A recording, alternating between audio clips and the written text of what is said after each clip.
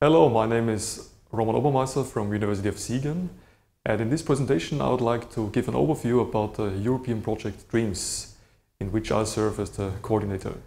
DREAMS is short for Distributed Real-Time Architecture for Mixed Criticality Systems. And the topic of this project is to provide an architecture for mixed criticality systems. These systems are now gaining importance in many domains, and the major reason is that in many domains we have increasing functionality of embedded systems. This is something we can perceive in many domains. Some domains are shown on this slide. For example, in avionics, in healthcare, in automotive systems, in wind turbines, we see that there is an increase of the functionality, and this results in more node computers, in increased cabling, in a higher amount of networks. And in order to reduce this cabling and the number of node computers, we go for high integration. That means we try to integrate multiple functions on shared node computers. We also use shared networks. But in case these functions have different safety assurance levels, this results in so-called mixed criticality systems. Consider, for example, an avionics system, an airplane, where you have a broad spectrum of electronic functions, which range from comfort functions, entertainment functions in the cabin, up to safety critical flight control functions, in which case the lives of the people on the airplane depend on the correct functionality. When we now look at mixed criticality systems, we combine multiple of these functions with different criticality on shared platforms, thereby having the benefit of a tremendous reduction of the number of nodes, of the cabling, also reducing weight, reducing power consumption, and we can also increase reliability. This is dealt with in the DREAMS project. In addition, we also look at multi-core platforms, something that is well known from consumer electronics, from standard IT systems, where we now have a prevalent use of multi-core processors. And this is also becoming more and more important in the area of embedded systems and also in the area of mixed criticality systems. Some challenges that we can perceive in mixed criticality architectures are, for example, the modular certification aspects. This means if we combine functions with different safety assurance levels on shared platforms, then what we need to prevent is that functions all get the highest criticality level. So that means if we combine a function of low criticality and a second function of high criticality, then the function of low criticality should not become safety relevant because it could interfere with the correct operation of the safety relevant functions. That means we need modular certification. We need to make sure that each function can be certified and validated to the respective criticality level, independently of other functions that share the same resources. This is of particular importance due to the high cost that is involved in validating and certifying safety relevant application subsystems. A second important challenge is to provide platforms for mixed criticality systems that provide resource guarantees, mainly looking at different types of resources such as processors, input-output resources, networks, or also memory resources. Furthermore, we need to provide development methodologies that allow to specify and design applications at an abstract level using appropriate models. And then these models need to be mapped, transformed to more platform-specific, application-specific representations, and then to go to the final implementation. Furthermore, a challenge is to look at heterogeneity. Many mixed criticality systems not only include applications that have different safety assurance levels, but they also differ with respect to the models of computation or the timing models that these applications depend on. And furthermore, we need to look at end-to-end systems engineering. That means in a large mixed criticality system, we have different types of networks, both networks on a chip, when multiple cores are connected on such a chip, and we also need to look into off-chip networks. And that means we need end-to-end systems engineering by connecting the on-chip networks and the off-chip networks in order to allow the interaction between different components on different multi-core chips. while at the same time looking into relevant properties like time, energy, power budget, reliability, or safety. The European project DREAMS focuses exactly on these topics. It's an integrated European project that started in October 2013. It's a project with a total budget of 15.5 million euros, and it includes 16 leading European research and industrial partners. As you see on this slide, we have 4 big companies, which also include the end users, the application domains that demonstrate our technology. These partners include Thales for avionics, Alstom Wind for a wind turbine use case, and ST Microelectronics for the healthcare domain. We have TÜV Rheinland, a certification expert, to make sure that our results are applicable for systems that need to be certified.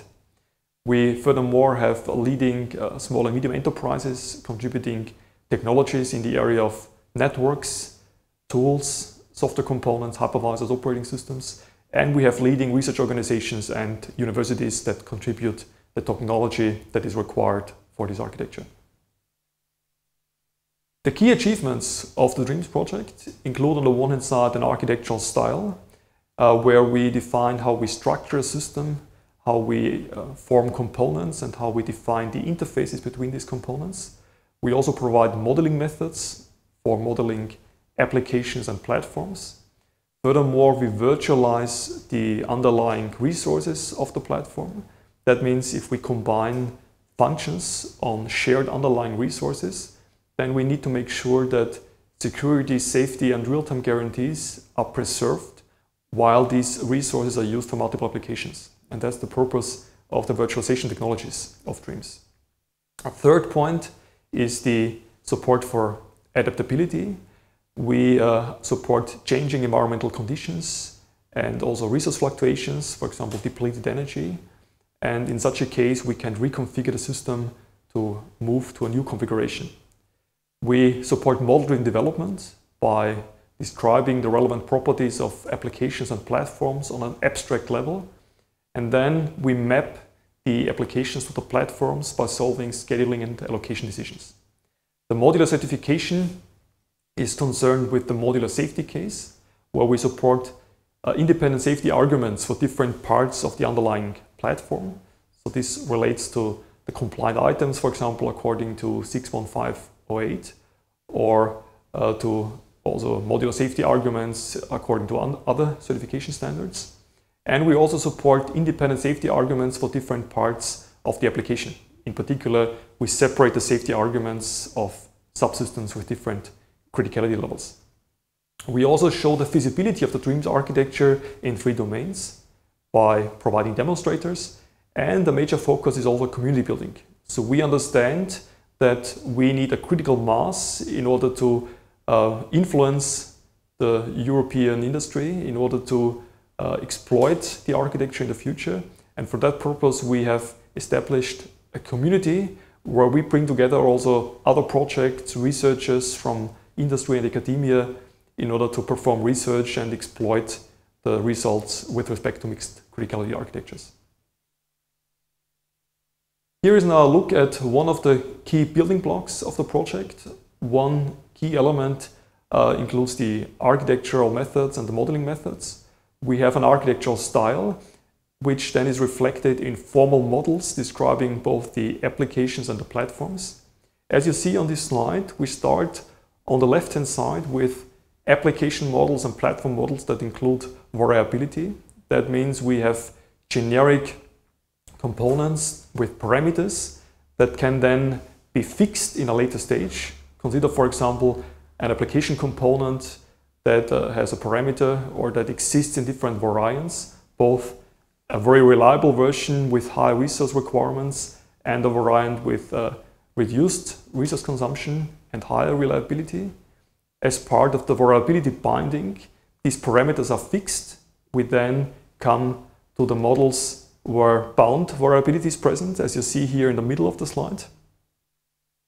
After the variability binding has been determined, we can then make the scheduling and allocation decisions, which involves search in the search space where we need to find a feasible schedule that meets all timing and extra functional requirements.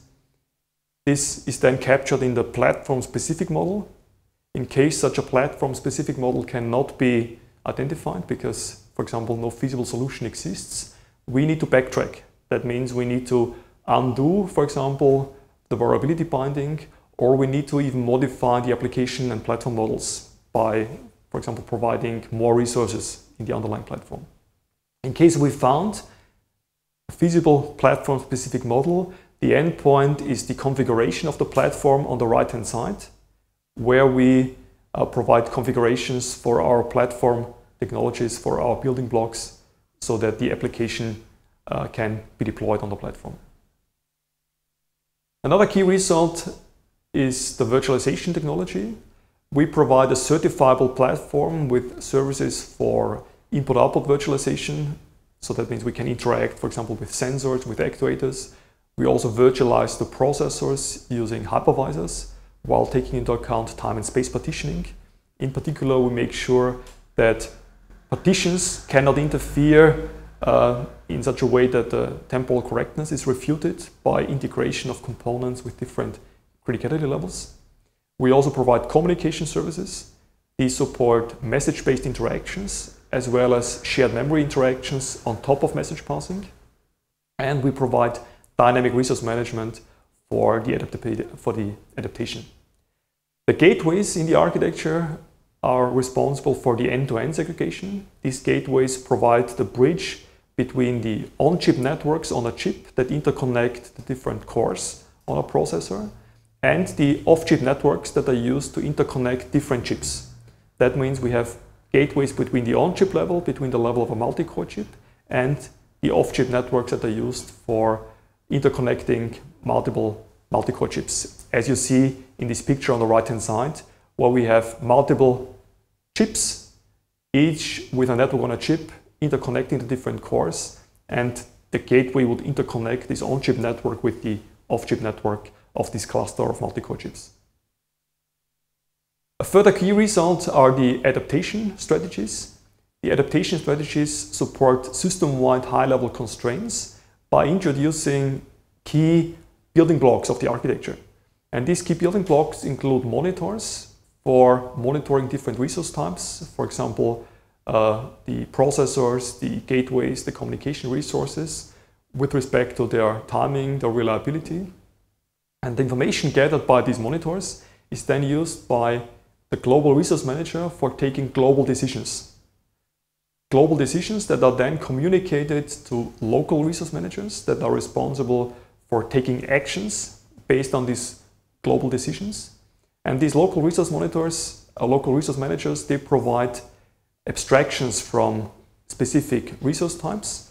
So that means that they provide an abstract interface in such a way that the global resource manager can abstract from all the details of the specific resources. And the local resource manager, in addition to providing this abstract interface, also takes locally decisions that do not require a global involvement of the global resource manager. And it interacts with the local resource scheduler that is responsible for the runtime scheduling of the resources. For example, the local resource scheduler of a time-triggered network would be responsible for the time-triggered dispatching of the messages according to a time-triggered schedule. I already mentioned the 3 demonstrators that we support in DREAMS. We have an avionic demonstrator, including an avionic display with different levels of criticality. We also have a wind power demonstrator that shows the DREAMS technology in a wind turbine. Here we have a safety critical application that controls the pitch. In addition, we have non-safety relevant applications, for example, for maintenance. And we also have a healthcare demonstrator where a body gateway is used for remote patient monitoring. And in addition, this body gateway also supports non-safety relevant applications, for example, for comfort functions. And these 3 demonstrators, they show clearly the benefits of the DREAMS technology, and they also quantify the benefits when it comes to reliability or the reduction in the component, in the numbers of components, and also the cabling, as mentioned in the beginning of the presentation. A final point that I would like to highlight is the activity on community building and external collaboration. So we realize a critical mass by closely interacting with other projects in the area. For this purpose, we have established a website. You see the link of this website on this slide. So it's mixedcriticalityforum.org. And on this website, other projects can communicate results. And in addition, this website also provides a forum for discussions and interactions of researchers from industry and academia in this area to exchange knowledge. And it's also a platform that can be used to communicate technologies and products that can be exploited, that might be of interest. So therefore, it's also a mechanism to support the exploitation of the project results.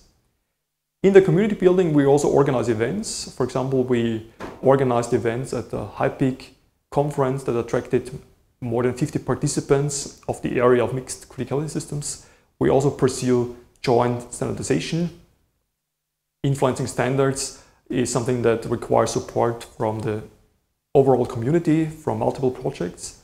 We furthermore provide information flows using mailing lists. We train the community and we establish an innovation roadmap. That means we point out subsequent research activities that are necessary in order to unleash the advantages of mixed criticality architectures. Let me conclude by pointing out that the DREAMS project is a project that leverages multi-core platforms for a system perspective of mixed criticality systems. We combine the chip level and the cluster level. That means we support network multi-core chips where we have on-chip and off-chip networks, and we virtualize different types of resources, including communication resources, including memory, including processors, including input-output resources. We significantly thereby reduce development costs because we have a stable architecture, and we also reduce the time to market because safety relevant stable technologies are available and don't have to be reinvented, revalidated for every application from scratch.